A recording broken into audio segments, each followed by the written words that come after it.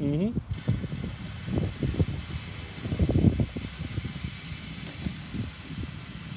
Choke this down. It's a little different. Now, see if I got the safety there. I'm going to water that down. Safety set to 125? Yeah.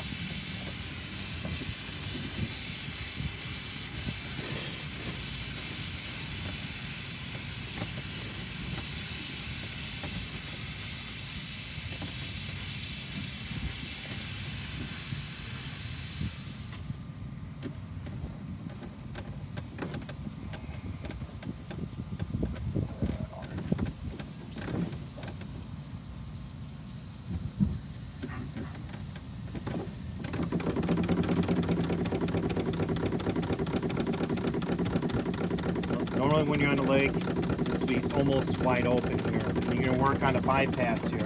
Now right now I got 100% water going into the boiler to make steam. If I'm making too much steam, I'm going to open that up. Look, notice how it's dropping down. Yep. And the pressure's dropping down. This thing is real sensitive here, so 100, 90, 100 is good if you want to work on saturated steam. Now this started leaking here. I saw that today. It didn't do that last year. I don't on the DC condenser. That's your pre-water heat. But right now, I got the plug open in the back, so it's venting out there. It'll go down the keel and come back into the water tank. So this is how you run it in your driveway here.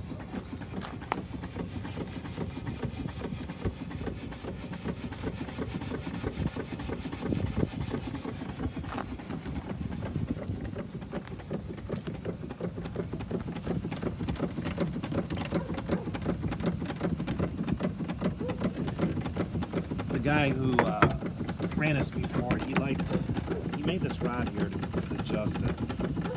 He says what he does when he runs it all the way open, he'll turn it and then rest it there. You can turn it like this, and that way you don't have to reach down there. I was going to evidently change that, but she's going to really take off. When you come into the dock there, you're going to have to shut the burners down there and just feather it a little bit to get closer to the dock. This thing, it's real fast and responsive too, so once it goes.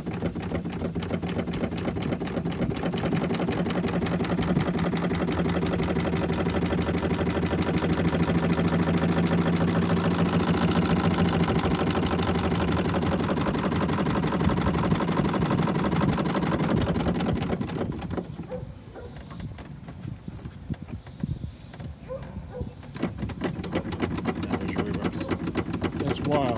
Isn't it? Yeah. Is there a slip eccentric in there, or? It's a slide valve. It's a bronze slide valve in there. Huh. And there's some slop in there. There's like that much slop. When you time the engine there, if this thing ever goes out of timing,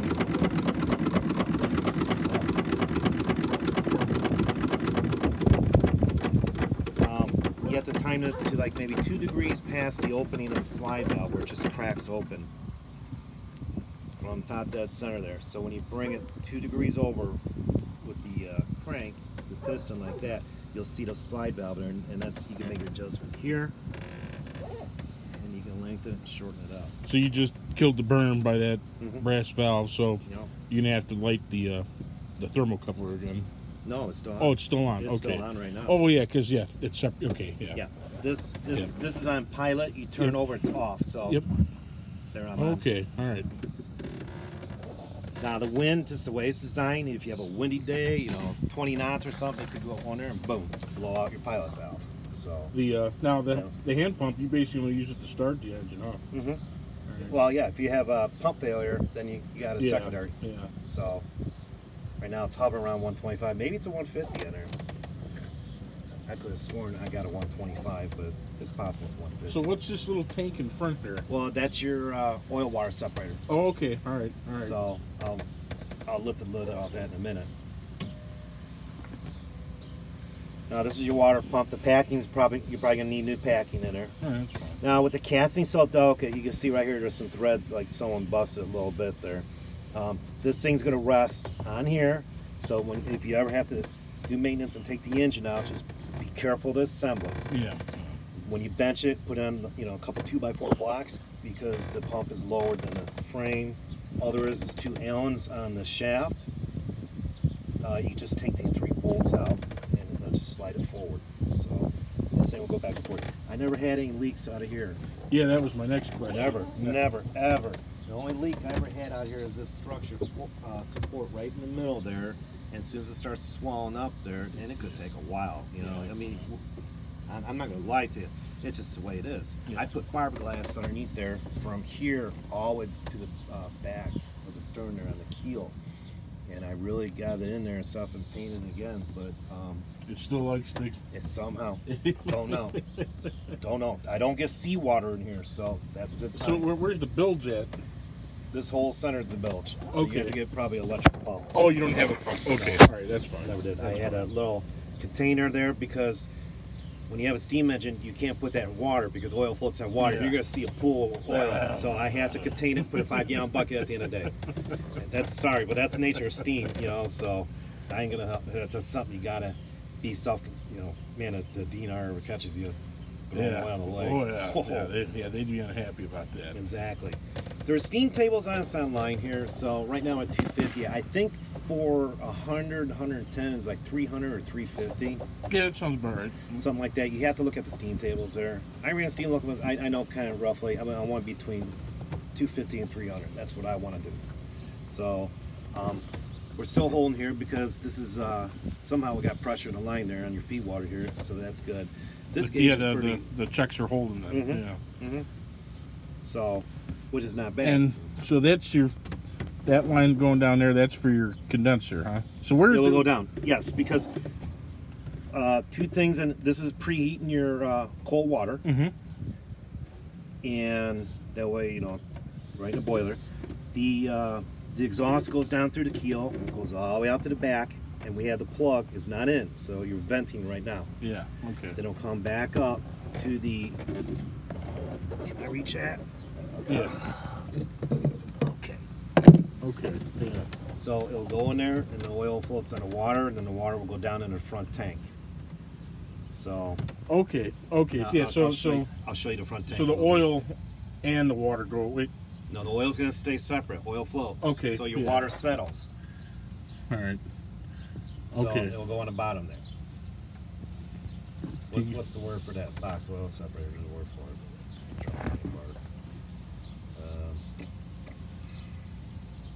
Displacement? No. The something box. Okay. So the tank is up here for the fresh water. Underneath, yeah. All right. Which now, is probably do you use 3-4 lake water? No. No. No. So never use lake water. Never. From your house. Always, even tap water with tap water is fine. Really? Yeah. Even with the chlorine in it. Yeah. Never use lake water though. Even if you filtered it, or if you filter it, that's fine. How are you gonna filter it? They'd have to have a pump. With you're a self-contained system here. You can run all day with that tank, and then like on a Sunday, but I don't run it all day. I would fill the tank a little bit because I'm anal about that. I don't want to run out of water, you know, out in the water. You know what I mean? It's just, you know, it's just like a steam locomotive. You know, like when we did our trips, every 4 trips, we filled up the tank because if you ever derail, you need water out there. So how efficient is the condenser? Is it? Oh God, it's very condensed. Oh yeah, it's pretty well good. Because when the water is about 60 degrees, it's condensing that steam and it goes right back in there. I'm not consuming water out of that thing. I mean, as long as you got any leaks, you should be able to recycle 100% of it. That's what you're doing. Yeah. I mean, except when you're firing the engine over and you got everything all open up here. So I make this 10 minutes, you know, to get it up to steam, or 15. I just like sitting here and having a cup of coffee and watching it. You know, just I don't bring it up fast. So now, where's the boiler drain for when you're? Now, do you ever blow it down, or do you wait till it cools down then drain can blow it on the side here. You can use this valve right here. That when you open it up to see if you have any wet steam, you blow it down there. Now, it did have a steam trap on there. The steam trap was this big, and it was basically from that valve out to the side. Water was in there and it cracked. I think it was last year. I wet the boiler here, and overnight it dipped down right at 32. And the boiler was fine. I hydro the boiler all the way up to 175, and I had no leaks, thank God. It was because the trap was exposed out there and it cracked. Oh boy. And I was pissed. I was really, really pissed. Right now, I mean, there's nothing draining in there. You can see how it's wet. I put this is a shield in there to keep the pilot from, you know, blowing out. So that's the way the guy built it. I just left it as is, so, you know. Now, there's no actual water level on this boiler, is there? No. Okay. There is not. Right. The only way you know if you're too high is when this is open, you're starting out, you're going to find out you're going to have water going out on all the three valves for the drain. You don't know. That's the problem when you're pumping in here. So you have to watch the side. So when you're firing up, if you're seeing saturated steam, that's fine. But could you be low? Yes. So I would hit this, a few more pumps on there. As soon as my gauge starts getting about either 80 or 100, and then I'll just let it go. It's all by feel. There is no water level at the cycle glass. I'm just letting you know I'm leaving. Oh, you are? Oh, okay. I'll see you like either today or tomorrow. Are you working or no? No, I'm going to Wisconsin. Oh, you're going to Wisconsin? Oh, okay. All right, be safe. It's, so from cold, you fill up here, you pump it up with the hand pump, fire it up. When you're dry. Yeah, when you're dry. And you pump it up to about 80, you said, and then fire it up. Okay. The thermocouple, 5 years ago. So if you ever take a boiler off, do your connections here. It must be higher with a couple blocks here because of the pilot valve that goes underneath there, so you don't bend down. 2 people can lift this out, no problem. It's not that heavy. You just want 2 there, you know, bring it up here, get it on the edge a little bit, and then you can bench it. So what are the lines going up to the front? All right. If here, walk around the other. I never got working is where it will actually suck out water where the hose is longer here. Okay. So when you open up here, it just shoots it out, and I never got it to work. So the hose was originally longer. You go in there and suck up. Yeah, siphon. siphon. Out. Yeah, so it's siphon out like yeah. And yeah, I can see that. The steam trap was originally right here, so it came down here. This is where it was. It was a hard connection. All that oily water right out of there. So because it's a closed system, where you want, you know, with the gases, it's gases. That's what the steam trap is for. You want to put that back in. I only ran it for one time after I did steam trials in it last April, last year. Last year I did. And it's that. So I haven't done anything. The boiler just got to use barbecue paint every year on it. It's just this is, I don't know, nature of the beast, I guess. And you're just running a regular cylinder lubricant. 600. Right, 600. 600 okay. super steam cylinder oil. All right. Now you can run straightaway 30 here on your drip boilers. So these are already set. These 2 work. This third one over here is capped off. I don't know where it went at one time, and the other owner who owned it too didn't know. So I couldn't figure it out. But with this box, the brass box here, there's I think 2 of them for sure go down on the crosshead there, and whatever lubrication points you use, a straightaway 30, you'll see the holes there for the fulcrum arms and all that for the water pump, and I religiously boil, so it's just can't replace this engine. I don't know if the guy's still alive or not. I don't know if there's any parts made for it. Couldn't tell you. So all right, perfect. Well, I think that sums it up. It needs. I started painting it, not this last winter, but the winter before, and now it's just, how's the draft when it's in the water? How much is sticking up? Now, when I'm sitting here, it's the front that rises just a little bit. So if you have a person there and a person here, you level out.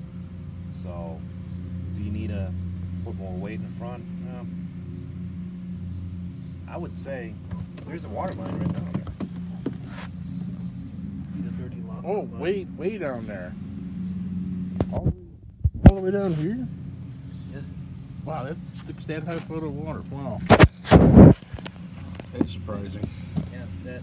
Well, right where that hole is, where the steam Yeah. outlet there, it that's right, doesn't go over that. Yeah. So you can sit here as you're steaming up. You can watch it side. Wow. Yeah. Wow. So it doesn't. Wow. It floats real good. Yeah, that's